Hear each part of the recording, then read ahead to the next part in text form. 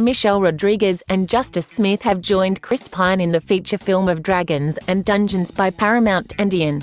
According to The Hollywood Reporter, Rodríguez, who is best known for her role as Letty in the Full Gas franchise, and Smith, who has starred in highly successful films such as Jurassic World, The Fallen Kingdom and Detective Pikachu, have closed agreements to appear in the next movie, which is based on the popular role-playing game owned by Wizards of the Coast.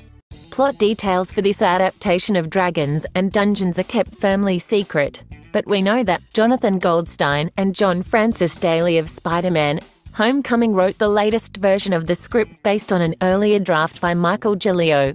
Goldstein and Daly will also be as directors of the film. Meanwhile, Jeremy Lacham, who previously served as Senior Vice President of Production and Development at Marvel, is producing through his agreement with eOne, Hasbro's entertainment division. And he is accompanied by Brian Goldner of Hasbro, who is also on board as a producer.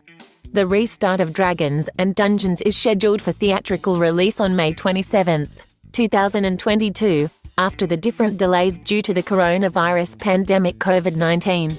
In any case, this will be the first feature film based on ownership since Jeremy Irons starred in the adaptation of New Line in 2000.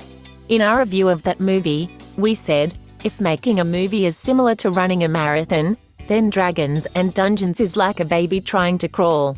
This movie really beats the already legendary Battlefield Earth legitimate competition as the worst movie.